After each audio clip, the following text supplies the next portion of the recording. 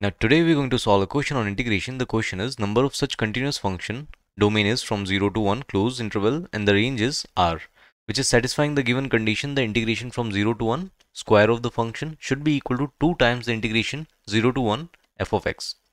So how many functions are possible with this given condition? The following options are given. Now the first thing which I'm going to do is I'm going to take this term on the other side. So we'll get the integration 0 to 1. Here we'll get f of x whole square as it is, and here we'll get this as minus 2 times f of x. Now in order to make a perfect square, I'm going to add 1 and I'm going to subtract 1 here, and whole d of x. Now this will be equal to 0. Now I'm going to make a perfect square using these three terms here.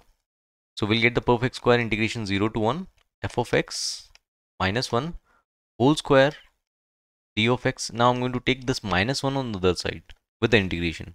So we'll get this as integration 0 to 1 f1 times d of x here, and this will be equal to 1. As you can see, it's a difference of limit. Now I'm going to compare the functions. So here we'll get this as f of x minus 1 whole square is equal to 1 here.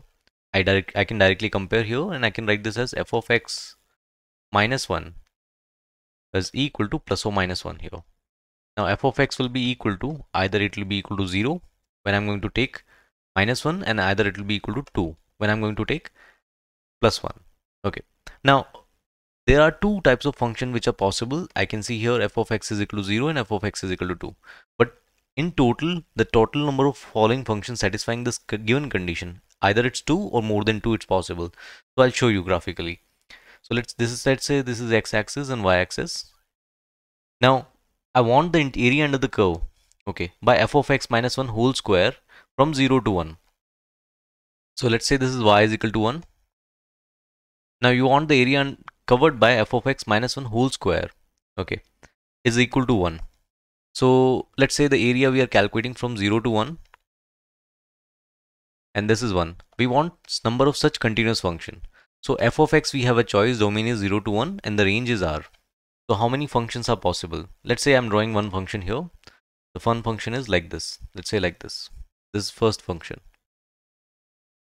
This area under covered by 0 to 1 by f of x minus 1, as you can see, is, let's say, 1. Now if only this one function is satisfying here, no, more than one are possible here, because if I do like something like this, let's say this is positive area and this is negative area, and in total it's giving me 1.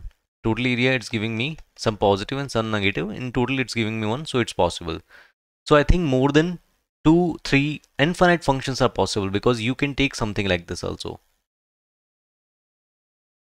This is also possible. Okay, so infinitely many functions are possible from 0 to 1, which gives you area f of x minus 1 whole square is equal to 1. So I'll give you one more example if you want. Let's say root 2x here, or minus, let's say, root 2x, and many more functions are possible. This is just an example I'm giving you.